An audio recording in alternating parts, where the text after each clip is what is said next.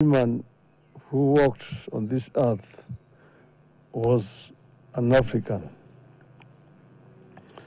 And Africa is also the cradle of human civilization.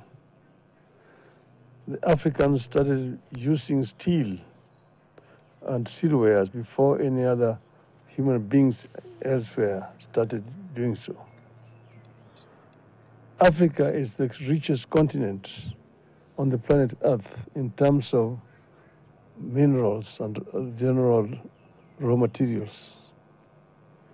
It is a paradox that the richest in terms of resources is also the poorest.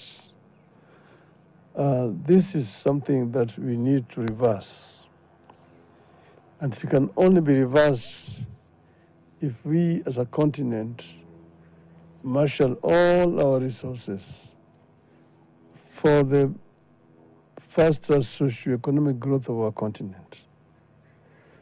And African economies can complement each other. I have served the AU in the capacity as infrastructure high representative. That position gave me a good advantage to be able to learn about each and every African continent, country, what they have, the comparative advantages, and so on.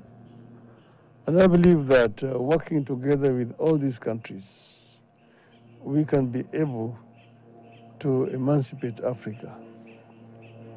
There is right now brain drain out of our continent. It is also actually appalling to see young African people drowning in the Mediterranean in search of greener pastures out of the continent. This is something that can also be reversed. Those are the ones that can get to the Mediterranean. Some perish on the Sahara. Yeah. Some before they get to the Mediterranean. But all the same, the fact is that they end up all dying. It's a tragedy that ought to be reversed. And because of all these considerations that I am inclined to accept the challenge.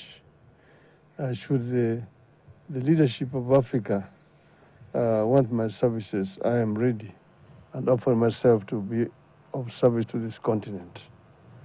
And I've asked my friend to continue to be a good ambassador and talk to other people elsewhere. I don't want to say much more than that. And therefore today I want to make it public that I'm ready, yes, to go for the chairmanship of the African Union.